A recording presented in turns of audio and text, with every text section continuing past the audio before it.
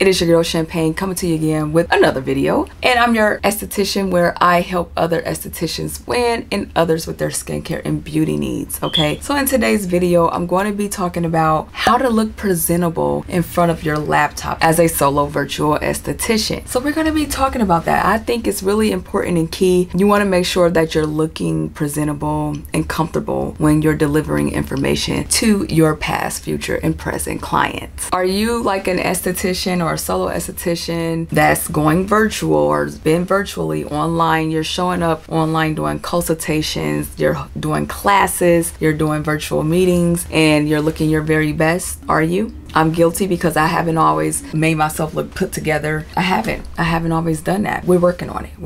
I've been doing it lately, and I plan to commit to it. Ask yourself that. Have you been looking your very best in front of the camera or laptop? Whether you're coaching other estheticians or you helping out with your own clients, it is important, definitely if you're going to be offering skincare advice, skincare services, it's important that you want to look your best when giving advice to your clients. How you present yourself from behind the screen matters just as well if you were in person. Always go about it as, okay, if I was in person, I would want to look my best self. So do the same when you're in front of that laptop.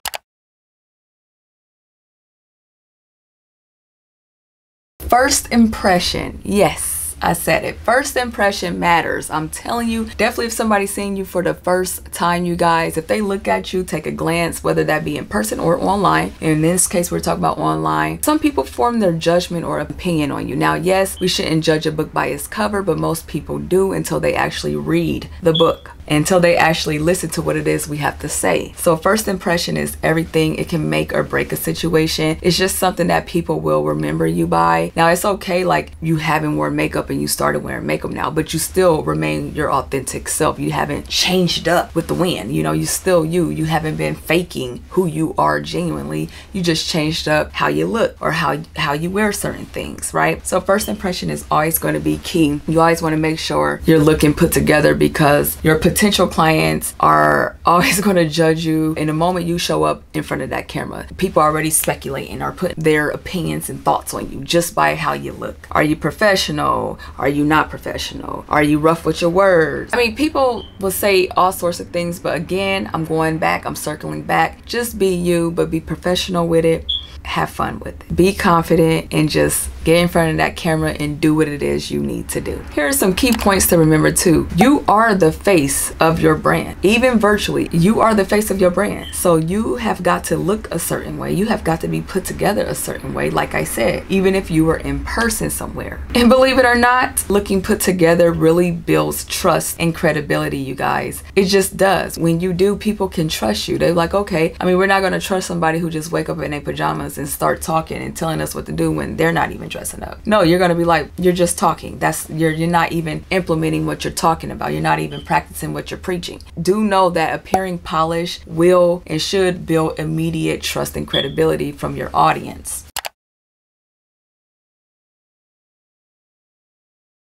Reflecting your expertise. As a solo virtual esthetician, your appearance should reflect your level of knowledge and expertise. In a sense, you guys, like, okay, if I was in my pajamas and I'm sitting here talking to you guys about skincare and all this, you guys may not take me that serious, because it's like, you're in your pajamas, dude. You didn't even do your face. You didn't even probably brush your teeth or wash your face. I mean, what's going on, you know? 9 times out of 10, you being a virtual esthetician, you don't want to be in clothing that doesn't make sense, right? You don't want to be in some pajamas or just a hoodie with your head cover and you're an esthetician, because you are aesthetically pleasing to those who are watching you, right? And then some. Your appearance should reflect your level of knowledge and expertise. For example, if you're teaching potential clients about skincare and your skin looks dry and patchy and you're telling them how to get glowy skin, it's not matching. That skill that I'm trying to teach, it's not matching what I look like. It's not giving credibility. It's not giving I can trust you, because you're not reflecting your expertise. So that is a huge one, you guys. If you're talking about makeup, if you never wore makeup, that's going to be kind of hard for you to share that type of information because you haven't never wore makeup. Some key points to look out for when reflecting your expertise. Clients expect for you to embody the principles or techniques that you share. They're going to expect it from you. So if you're sharing it, you better have done it. You had better tried it. You have better experience with it before you get on here and sharing it with them. That's only right. That's your trust. That's your credibility. That's your authenticity. So clients are going to expect that from you. Do know demonstrating self-care and professionalism will reinforce your credibility. So your clients they're definitely going to see that. If you're demonstrating self-care, if you're being professional, it's going to just naturally reinforce that you are credible. You are a credible person to rely on with this information.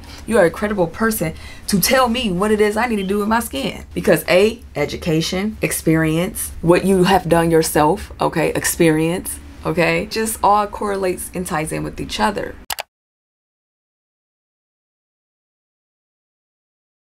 Next, we're going to be talking about boosting your confidence. Yes, who wouldn't want their confidence boosted? I know I do, okay? But looking good makes you feel good. So when you look good, you naturally feel good. I've always said this. When you look the part, you'll naturally feel confident. So if you're looking the part, you're gonna feel confident in your role to do the part. I'm not gonna say play because we don't play games, we do. And that confidence, to have that confidence, it translates into how you communicate with your potential clients. This is key because when you know what you're talking about and you're doing things to boost your confidence, communication is going to be naturally easy for you to do because you know what you're doing, because you took the steps to boost your confidence to do that. So your tone, your body language, your energy, everything is positive when you're boosting your confidence and you're boosting your appearance. Everything naturally goes with each other. So here's some key points to keep in mind, okay? Do know dressing the part really helps boost your self-esteem and how you present your services. So when you dress the part, it naturally boosts how you feel about yourself, okay? And how you present your services to your potential clients. This is why it's so good to boost your confidence. When you look good, you feel good. Do what you need to do to make yourself feel good and look good. Confidence is contagious. So if I'm boosting my confidence and you guys see me boosted, you guys are going to naturally want to get boosted. You guys are going to naturally want to get on board. It's important to share the information, you know, what you need to share. Creating a professional online space. Looking presentable isn't about just what you are wearing. It's also about the space behind you. Okay, the background behind me. I've come a long way, you guys. I didn't use walls. You just need like a little clean spot. You want to make sure your environment is clean, organized, not messy. You don't have too much gunk back behind you. That's a distraction. You don't want that. A cluttered background can really be distracting and take away from the message you're trying to deliver to your potential clients. So you want to make sure that behind you looks okay. There's nothing that's disturbing or that's going to distract your clients from hearing the message you have to share. And some key points to take from this is keep your background simple and professional. If it's just a plain wall, keep it a plain wall. Because why? Because they just see you. So simple and professional. Lighting matters. I have a Glimcore light in front of me. It's giving me some light. If I didn't have it, you guys wouldn't be able to see me. Have some lighting that makes you lit up so your potential clients can be able to see you and to see what you're talking about. Even you can use natural light. Here's the window. I even have the natural light. I have my blinds kind of open. So I have natural light and the Glimcore light. It will make a big difference in how you're perceived from your potential clients. So try to use natural light or a ring light.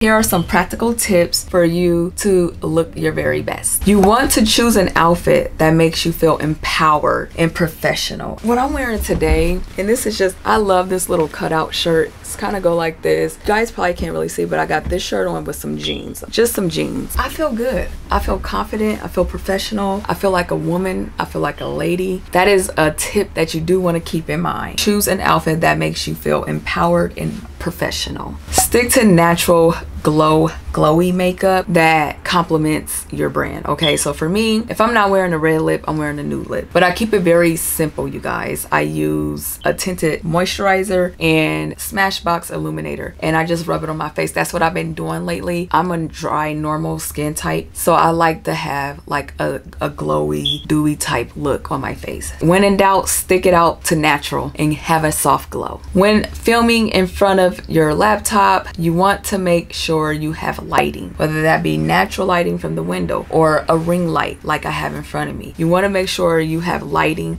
to avoid the harsh shadows that comes with this. So on this side, I have no light. It's a little darker on this side of the cheek because I have no light on this side. I have a little light back there behind me as well, but use lighting to take away the harshness, the shadows. Always check your camera angle before you start to record. This is important because you could be talking literally in front of your camera and you had no idea that the camera wasn't even facing your face. And you're gonna be mad because you did this very nice video, or you were talking to your clients online live and they couldn't even see you. I'm sure somebody's probably gonna message you like, hey, we can't see you. But just make sure your angles are correct and ready to go before you actually go live or before you actually record a video. You want it at an eye level. This is best for connection. So like for me, it's at an eye level. I can like literally see I'm looking into the camera now. Hi.